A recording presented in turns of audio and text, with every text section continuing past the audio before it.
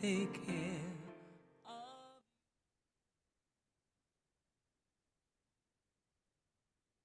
Good afternoon, my Christian friends, and welcome to the Shaw Street Memorial Midday Devotional Time. We meet every Tuesday and Thursday at 12 noon for personal prayer. Our devotional comes from the Upper Room Daily Devotionals.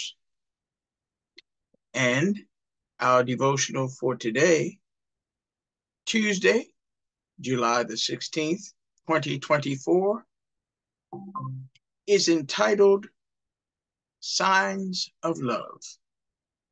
Signs of Love. The scriptural text for this message comes from the book of Psalm, chapter 33, verses 1 through 5. However, the scripture of emphasis is Psalm 33, verse 5. And Psalm 33, verse 5 reads, "The Lord loves righteousness and justice. The earth is full of his unfailing love." The Lord loves righteousness and justice, and the earth is full of his unfailing love. And now for the message entitled Signs of Love. For several years, I've been collecting heart-shaped rocks. It began on a vacation in Joshua Tree, California, when her husband and she were rock climbing at one particularly difficult spot. She was feeling anxious and afraid, and as she stood belaying him, then she happened to notice a heart-shaped rock near where she was standing. Immediately, she felt a sense of peace come over her. It was as if God had tapped her on the shoulder and said, "Do not fear, for I am with you."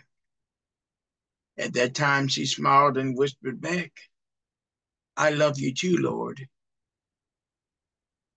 But ever since that day, the author found hundreds of hearts scattered in nature.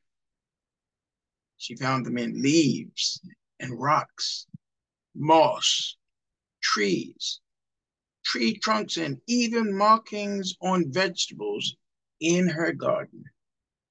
You see, God surrounds us with love and leaves us signs of this great love everywhere. And all we have to do is pay attention. Our prayer for today: Dear Lord, thank you for filling the earth with your unfailing love. The signs of your love for us are everywhere. Help us to notice them and be reminded that you are always with us. Amen. And the thought for the day: where have I seen signs of God's love recently? And our prayer focus is for rock climbers. Well, I certainly hope that you received the blessing from that message. And we're about to have a brief musical interlude, after which we'll return and have the opportunity to present our joys, concerns, and prayer requests directly to the throne of grace. Join us, won't you?